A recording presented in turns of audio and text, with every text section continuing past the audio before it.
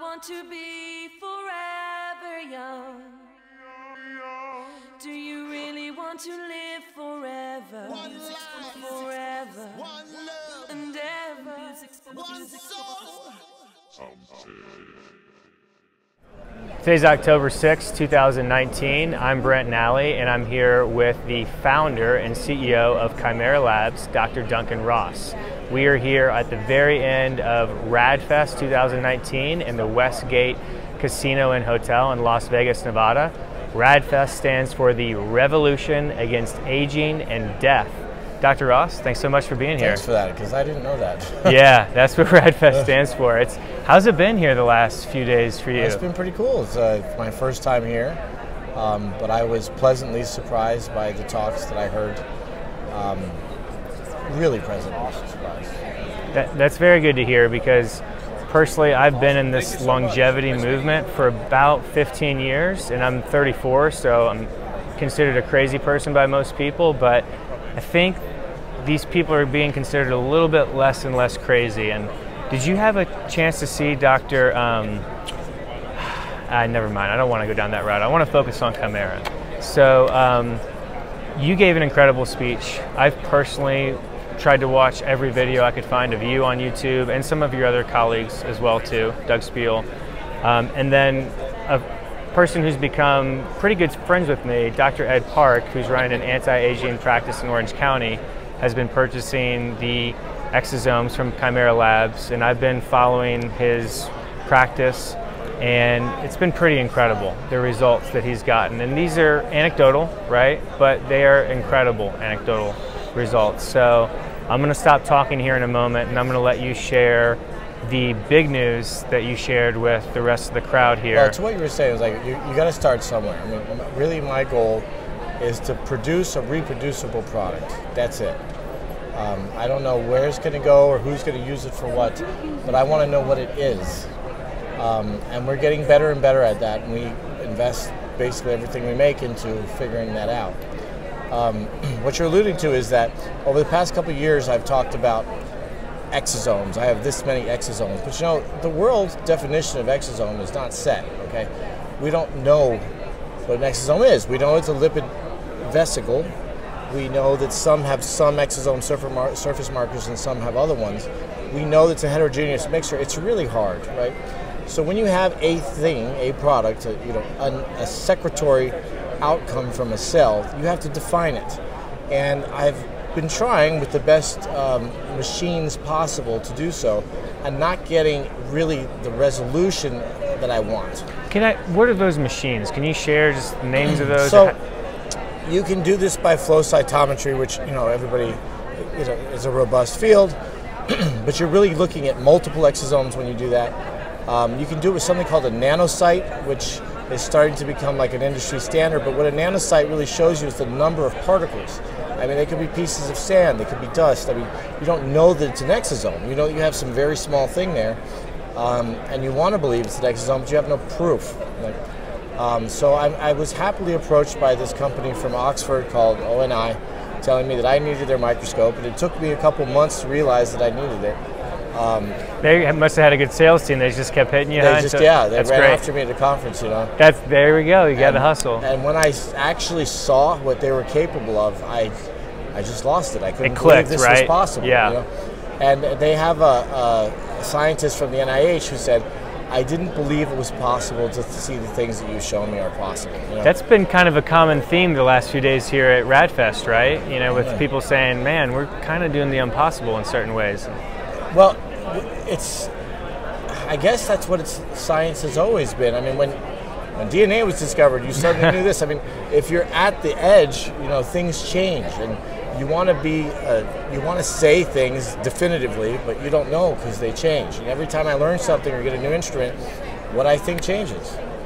And that's what science really is. I think science is just happening a little bit faster now, and science fiction one day could be science fact the next day, but we have to make sure that we're sticking with science fact when we're communicating such important things. So let's get to the real science fact of 2019 of Kimera Exosomes, because that's exciting enough. The nice thing about scientists, and that's why I love my father so much, is they don't lie, okay? They can't lie to themselves.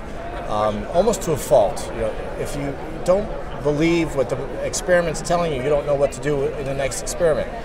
So they're very nice guys. I love hanging out with scientists. So now that I have this machine, I can now look at different questions and start to qualify what I think an exosome is. And because an exosome has so many parts to it, we're going to create what we're going to call RU, which is a Ross unit. And that RU is going to comprise the number of particles, the types of vesicle markers that are on there, the amounts of some growth factors, and then you end up with one number that makes you believe what that thing is. And then you can dose according to that, more or less. That's really exciting. And so just to make sure I understand, and more importantly the audience understands, before this new technology you had strong theories and beliefs on what was there, but you were kind of almost literally shooting in the dark, right? In the dark, right. And I go to every exosome conference in the world. The International Society of Extracellular Vesicles, they have conferences in Japan, Barcelona, and we all talk about which types of surface markers matter, but nobody is sure, okay? I mean, it's a very new field. So you have to pick one thing and then work against that. And I've desperately wanted something that I could sort of hang my hat on. And this microscope has given me something to hang my hat on. I love it. And one thing you said earlier about scientists and how you like to be around scientists because they have to tell the truth because they can't lie to themselves. There's a really smart venture capitalist I follow named Naval Ravikant in Silicon Valley. He's a very, very brilliant investor. And one thing he says is that every scam artist he's ever known lies to themselves first and foremost before they can scam others. So it's really important to be auditing your own thoughts and make sure you're telling yourself the truth. That's what I talk about on my YouTube channel. It's just every day I now audit my own thoughts and make sure that I am saying what's truthful to me, because then it's not going to go out to everybody else. So yeah. I'm glad that you brought that up, and I'm glad you had that influence, you know, from your father. It's clearly made you the man that you are, right? Yeah. So you talked a little bit about the big announcement that you made on stage. Are there any other details that you wanted to share on that before we get too straight? So in the next week, I'm going to create a lot more data in Oxford. And I want to share that at A4M in December in Las Vegas.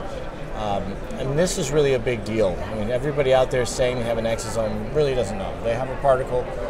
Tap water has particles in it, you know. And I even have the good nanosite that has a laser so I can try to see the surface markers, but the brightness of it is so low that you can't really be sure.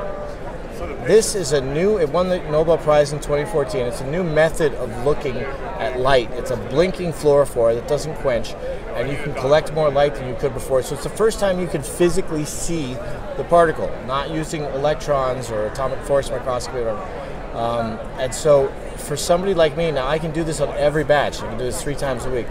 And we can really start to make real therapies. Okay.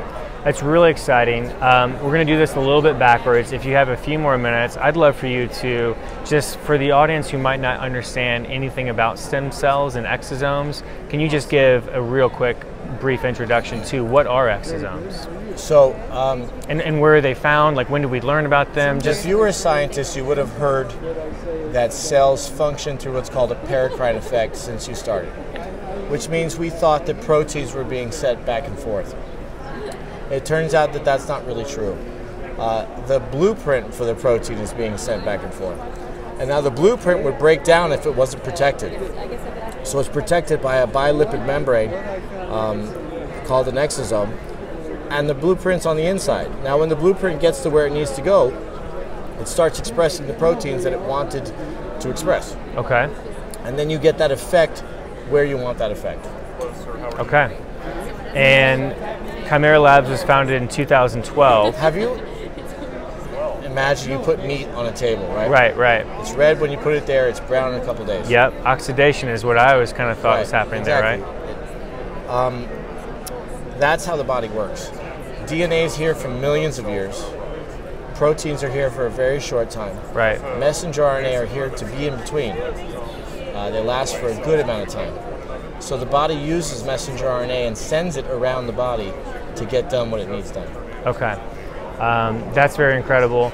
Listen, Dr. Ross, I really appreciate you taking the time here. You're at your booth. There's people coming up. I want to give you an opportunity to go back and serve your clients, but I really appreciate you, or serve your prospects, serve people who are interested in this incredible company and incredible concept. But I really appreciate you taking the time to do this, and I'm really rooting for you guys. You're doing incredible work, so thank you very much. Yeah. One mind, one love. One heart, one soul.